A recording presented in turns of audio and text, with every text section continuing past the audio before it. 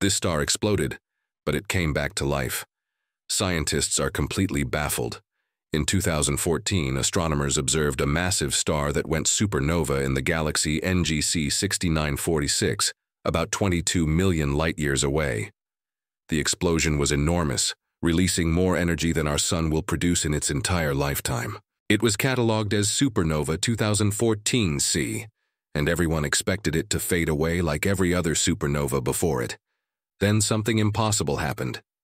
6 years later, it came back. The star brightened again, showing increased radiation activity that shouldn't exist for a dead supernova. It was like watching a ghost come back to haunt the universe. Scientists had no explanation. According to all known models of stellar physics, once a star goes supernova, it's done. The core either becomes a neutron star or a black hole, and the ejected material just disperses into space. But Supernova 2014c defied every rule.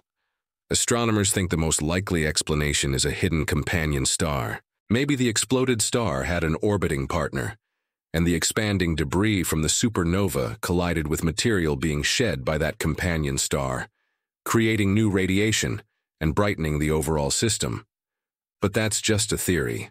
The reality is that this supernova behaved in ways we've never seen before, breaking the textbooks and forcing astrophysicists back to the drawing board.